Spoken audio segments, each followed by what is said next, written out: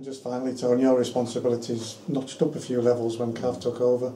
Are you going to get a chance to relax at all? I've seen you in here every day. So no, I mean we're discussing because we've got a lot to do. I mean there'll be probably this time of year there won't be much going on in terms of player signings because I mean we're just talking there. There's some clubs haven't even released the retained and release list. Yes, that for whatever reason, because you do have 3 weeks after the end of the season before you have to give players notification. So some are maybe debating and sitting on the fence and working out what they're going to do.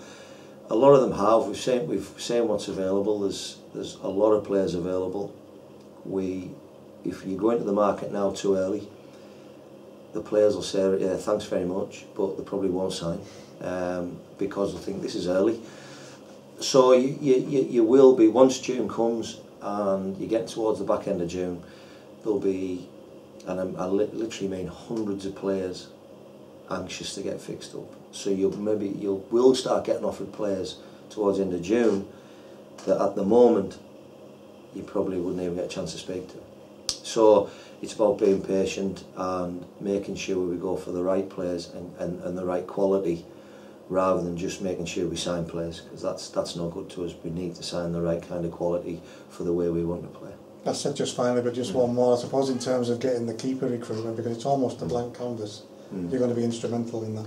Yeah, I mean, I've already, we are actually, at a point where we're speaking to one at the moment. We'd hopefully like to try and get that wrapped up if we can very soon. We should know more in the next week either way, but if it's not that one, then I do have a list of a few and I'd work my way through that list, but that's the one I would like to do at the moment, but there is a few others that I'm exploring possibilities on if this one doesn't happen. So it's something that's ongoing, and you can't guarantee that you'll get the one you want. I mean that's the way it is.